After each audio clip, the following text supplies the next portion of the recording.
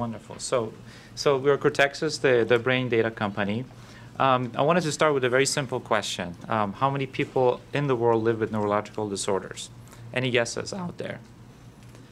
I was very surprised with the number that I found, especially when I started to get into neurology, and it's 1 billion people. That's a very large number. Sure. I don't want to have my face in the camera. So there's 1+ billion people around the world with neurological disorders. And you may have heard of many of these: epilepsy, strokes, dementia, autism, concussions. It's a very large number, considering that there are 7 billion people around the world. And that's really what takes us to our vision. With Cortexxus, really, we wanted to create a technology that can empower people living with neurological disorders. A little bit about neurological disorders themselves. Brain health, another way to put it, is a very long-term problem. So it's not something that comes to you, goes away, and it's done. It's something that you have to follow and track for long periods of time. And current devices that are out there for tracking neurological health, they just don't quite do the job. Why is that? To give you an example, in the world of epilepsy, we use a technology called EEG to record brain's electrical activity. And the current EEG technology is very limited for several reasons. One, it's large, it's cumbersome, as you can see. It takes trained technologies to put the EEG wires on. And the technology or the system cannot be worn more than several days to maybe a week at the most. And the reason for that is that the electrodes, the way they're placed on the head, they cause skin sores, they cause a lot of irritation and allergy as well. And also the memory capacity and the battery life of the technology is not very good. And so the technologies we have now are very limited. And so we can't really use it for tracking neurological problems over long periods of time. And what I mean by that is years, many years of collecting brain data to see what are the things that might predict that would somebody develop Alzheimer's disease or develop a stroke, or something that could detect a stroke in real time. So we wanted to come up with an idea, a technology that everybody could use, could wear. So with that, I wanted to introduce our product. We call it Eagle.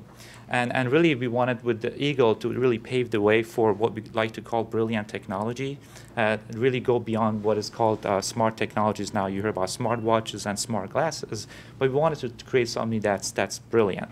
And now, why go with the form factor of glasses? Number one is culturally accepted. So when you look at any kind of wearable technology that's out there, it's very difficult to hide it. There's a cultural stigma that goes with wearing something that could be medical in terms of what it does. So people don't want to walk around, go to school, go to work with wearing something that could indicate they have a medical or neurological problem. So it's culturally accepted, and it's also easy to use. Just about every one of those 7 billion people around the world have seen glasses, so they know what to do with it. If they see it, they know how to put it on. So it doesn't take special training to use glasses. And also with glasses, you can embed very, very discrete electrodes and other sensors, and nobody has to know that it's actually recording brain waves or brain electrical activity. That's why we decided to go with a glass form factor. We think it really will change the way we collect brain data, because this you could wear all the time. You could wear it for many weeks, many years, all of your life if you want. So it really opens up the idea, the possibilities of what you could do with brainwave recordings. The system we've developed obviously is very comprehensive. It's not just a pair of glasses that collects EEG and other biological data. It's glasses that streams data wirelessly to a cloud, and in that cloud, that EEG data is basically processed using artificial intelligence algorithms. Those algorithms currently have been tuned to detect seizures. That's what we're chasing after right now. And in the future, of course, algorithms, as you collect brain data long term, can help you detect other things like dementia and Parkinson's disease and other neurological disorders. And of course, where the data is stored in a cloud, then it can actually be reviewed by a doctor. So if a patient, for example, has a seizure or thinks they had a seizure, that data streams to the cloud. The doctor can look at it remotely and make a decision in terms of what to do for the treatment. Now, if you look at technologies that are out there in terms of EEG recording, specifically for purposes of seizures and seizure detectors, they really fall into two categories. Either seizure detectors that are kind of like smartwatches that you wear. The drawback with those is that, and this is this corner on the left upper hand, the drawback with those is that they're basically shake detectors. So they can only, they're useful for detecting shaking type of seizures or convulsions, which only covers 25% of all seizures. And they don't give you any information about brain data. So it's a very limited type of use that it has. It can't really look at other neurological disorders. And other EEG technologies that you see on the bottom left these are really ones that you would use in a hospital. That's used for a few days of use. They're meant for a few days of use, and they can be worn in an ambulatory setting or in a setting at home or at school or at work. And so you can see really what we're developing in Cortexxus is really in a league of its own. A wearable that can be worn anytime, anywhere, forever, basically. Now, our first market has been with epilepsy because that's where EEG is used the most, and the brainwave patterns are very easily detectable, and we have very nice algorithms for that. And also, epilepsy affects a very large population of people around the world. We have 65 million who have epilepsy. And a third of those are refractory to medications, meaning that no matter how many medicines you try, these folks still have seizures, which is can be quite disabling. And in the United States alone, the cost of epilepsy is $15.5 billion per year. So it does have a very large societal cost. Let alone, and if you kind of want to break it down in terms of ER visits, hospitalization, these costs are very, very large.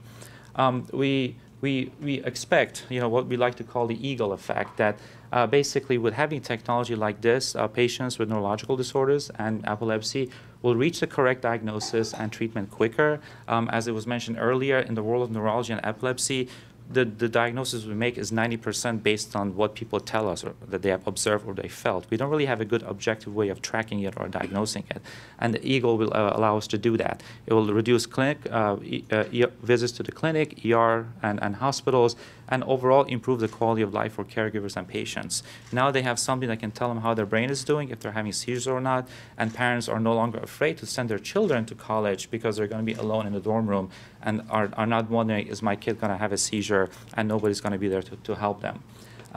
So we've kind of modeled our neurological monitoring system based on what cardiology did many years ago with outpatient and ambulatory cardiac monitoring, and we think we can achieve similar cost reductions in terms of physician appointments, hospitalizations, and ER visits, and we suspect at least 30% reduction in costs in these areas. The business models we're following are two-pronged. One is ambulatory monitoring. This is a service that will be provided to the physician. So patient comes in, they need to have their EEG done. It's read either in the inpatient setting or an outpatient setting. And there's already a CPT code, which is a code that Medicare developed for giving value to how much a service is worth. And there's a pre-existing CPT code for our system. And we plan to capture 25% of that amount, which ends up being $90 per day. And also, we have another model where we have a seizure alerting system, which is directed towards the patients themselves, where they wear the device, they can purchase it and also pay a monthly fee, and then it will give them seizure alerting and seizure tracking, and they can count their seizures, and they can, for example, connect their system to a cell phone that can alert the 911 or other caregivers. In terms of what we've done so far, we're very proud that we've made very, very significant progress in our technology. On the left side, you see the R&D. We've tested our artificial intelligence algorithms, and they're very, very excellent. The sensitivities and specificities up to 95, 96%. You don't really see much of a trade-off between those two. Normally, as sensitivity goes up, specificity goes up, and vice versa. We actually don't have to make that trade-off. And we're actually detecting seizures very quickly, within 1.8 seconds, which is pretty darn good. We have a working prototype. We've developed a web app, which you can see on the left bottom, where it's basically a physician portal that physician can log in and basically get a bird's eye view of how the patient is doing. We've done some clinical testing showing that the system works, and we have very great partners. We're part of StartX, which is a Stanford-affiliated accelerator. I see one member from StartX here as well. So we've done quite a bit already. Our roadmap is in 2019, develop our beta version of Eagle, and in 2020, get our MVP and do our 510K submission. Currently, we're doing our seed rounds. We're doing SAFE. for $2 million, and that will get us the clinical testing, the MVP, hiring 4 new employees, and getting us to the FDA 510K submission.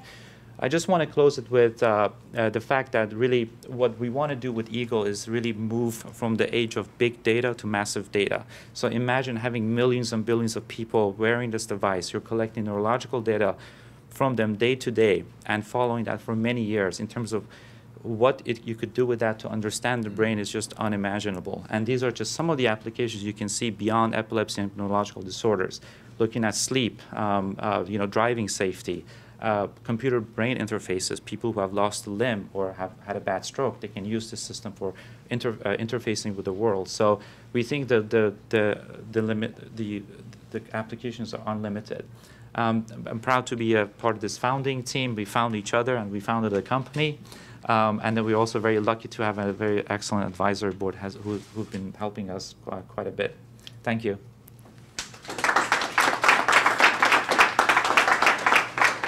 Couple of questions for Dr. Razavi. Yes, sir. How do the glasses transmit data? I'm sorry? Does it use Bluetooth? Yes, so the question was, how do the glasses transmit the data? It's wireless, and we're doing it through Wi-Fi. So it has a Wi-Fi connection to whatever Wi-Fi router that's there, and then from the Wi-Fi connection, it transmits it to the cloud, and that's where the data analysis is done. In our next version, we will also, the MVP itself will incorporate Bluetooth, so that in case Wi-Fi is not available, it will transmit it through your phone's connection. But it's all wireless, so the person does not have to be attached to anything. One other question. Sure. What about the electrodes? Mm-hmm. Do you need special preparation of the skin to get a good electrical contact? Actually, you don't. So we are using a dry electrode. The question is, do we need a special preparation for the electrodes? And we don't. In terms of the EEG world, there's 2 ways to attach electrodes. One is what we call wet electrodes, where you use a special conductive paste to get good electrical connectivity, and the skin has to be prepped really well. There's also a lot of push for dry EEG technology or dry electrode technology because it's just more convenient. With the recordings we did, we can actually use dry electrodes and get a very good recording without prepping the skin. So it really is a matter of the person just slipping on a pair of glasses, and they don't have to do anything. One last question from there. Mm-hmm. How do you get to the numbers, the 95% and 96% for the sensitivity and the specificity? Were they on real patients or? Sorry, the question was how? The 96% and 95% that you showed for the sensitivity and the specificity? Right. How did you get to those numbers? Were they based on real testing of real patients or from real people? Yes, they're based on human data. So the question is, how do we get the sensitivity and specificity if that was based on real human data? So that was based on real human data. This was a database of 300 plus patients who had seizures that were pre-marked, and we use artificial intelligence algorithms. We have our own machine learning architecture for training the data set and then testing it. So those statistics you see are based on real EEG data, and it has been reformatted to fit our glasses, basically, the same number of channels and everything. Thank you very much. Okay. All right. Thank you.